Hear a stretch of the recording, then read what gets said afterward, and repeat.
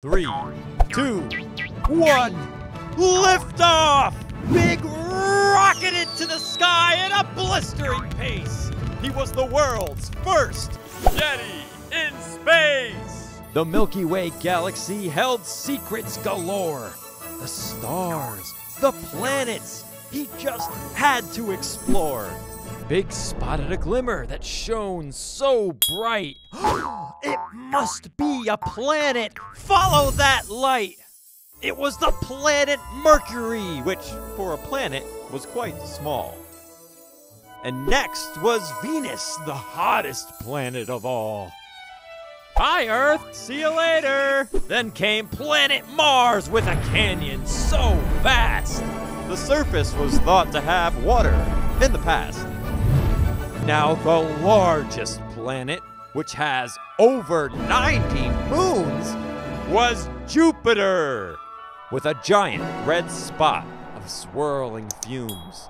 Saturn has 7 rings made of rock and ice. They're fast and dangerous, but they look pretty nice. Uranus, the coldest planet, is tilted askew. And Neptune, the windiest planet, is quite blue.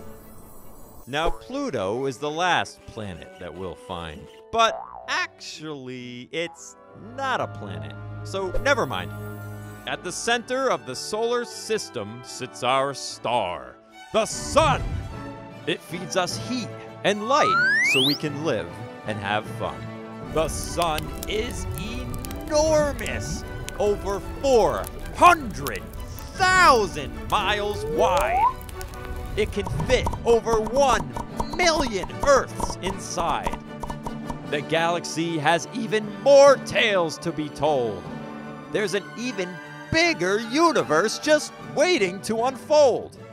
But Big was tired from exploring, so that's the end of this poem.